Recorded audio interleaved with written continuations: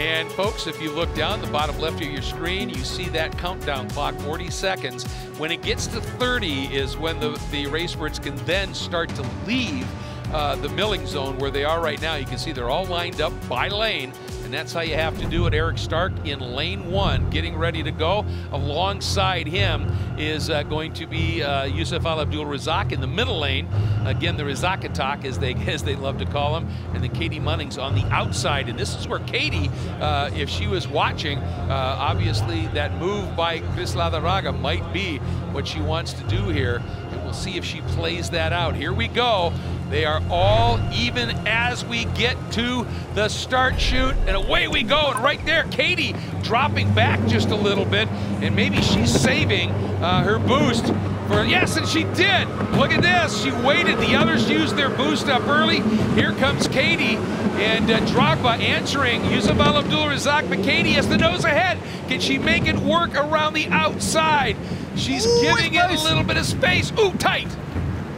Three abreast at the exit of turn 2. That's extraordinary. Really, really well done. But again, it's actually the inside line that's paid off the dividends in this occasion. But there's still all 3 racebirds really, really close. So not just the first corner, this second set of corners now also going to be crucial to how much pace and gap you can build.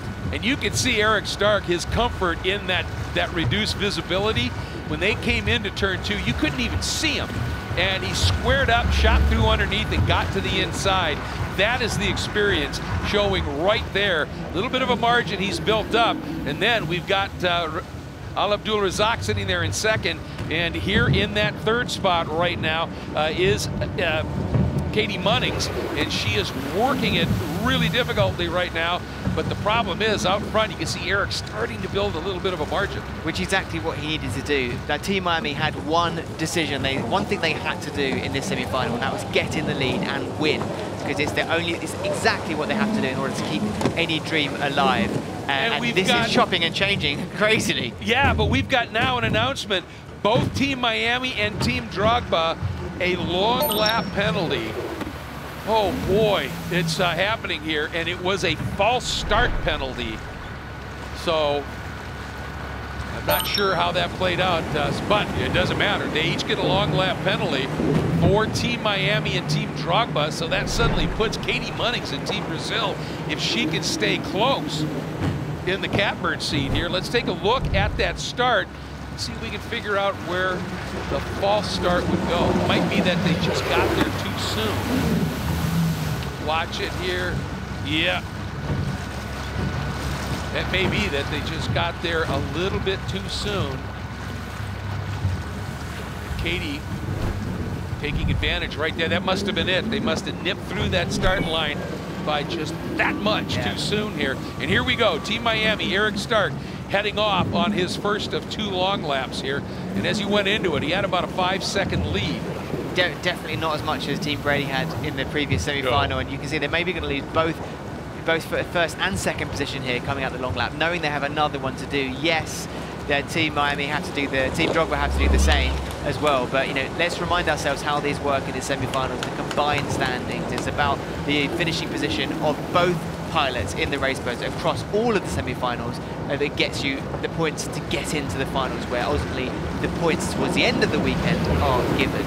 That's how it works. Right, and right now, obviously, we're only going to see these 3 because they're the only ones that have now started the second half of their semi-final rounds here. So that's what's going to show right now.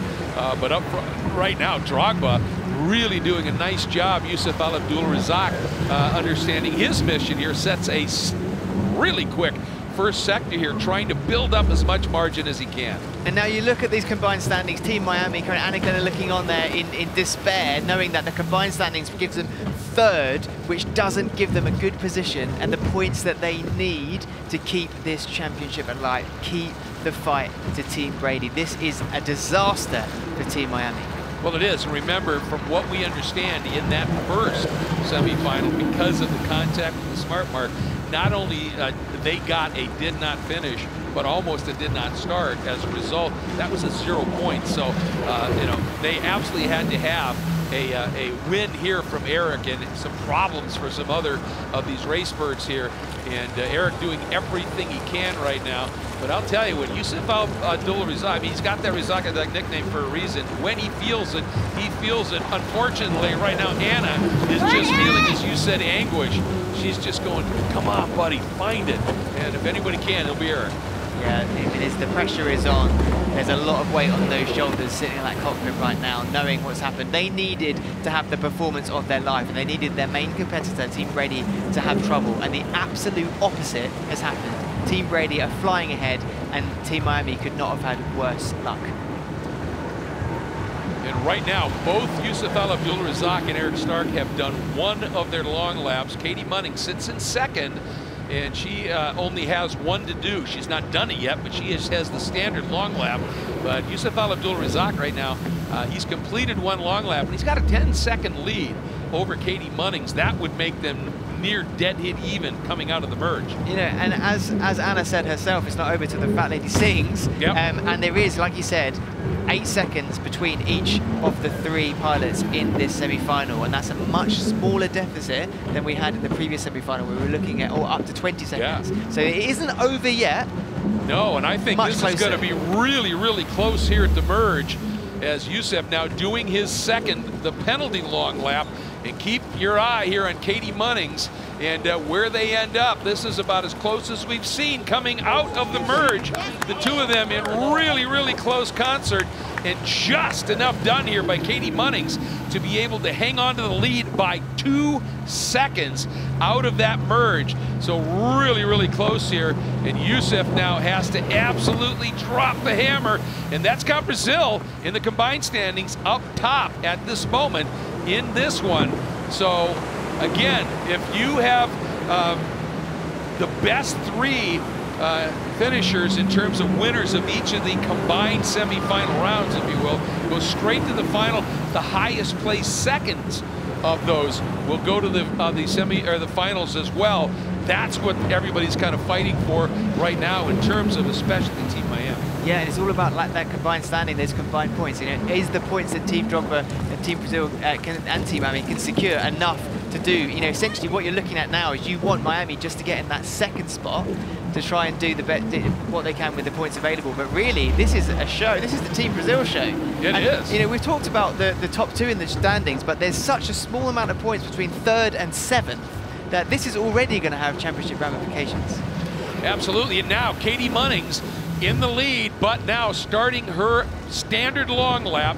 Everybody has to do at least one, and she's going to go for it right now. Now, Yusuf Abdul-Razak is going with her. So this is an absolute race, and Eric Stark, this is going to be really close. That's done. That's a great, he's done very, very well there. You know, got the two long laps done early to now just be focused on managing, trying to keep that position, knowing that both teams behind have also done their long laps. This could be the finishing.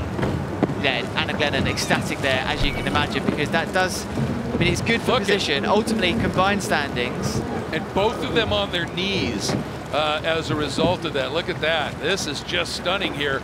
And Eric Stark just was sort of in hiding there, wasn't he? And absolutely flying right now. And taking that win. It was all done on the last lap, folks. It was that close. Officially, Stark winning by 2.5 seconds, with Yusuf Abdul-Razak another 4 seconds adrift. That's really, really close. And there's Anna just overwhelmed, really, by what Eric did here. The question is, will it be enough?